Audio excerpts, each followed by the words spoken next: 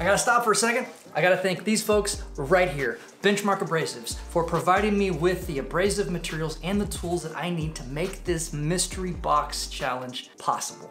I have been working with their flap discs and products for over a year now, and I can put my flap disc over my heart and say that they make a quality product. I even helped do some testing and development on a line of ceramic 2x42 belts for knife making, and these things are a beast. So, if you are looking for an abrasive supplier or wire wheels or flap discs or belts like this or really like anything like that, you need to give Benchmark Abrasives a check. They are good people, and many of these products are made right here in the USA. So I got a link in the description below. Check them out, and thanks.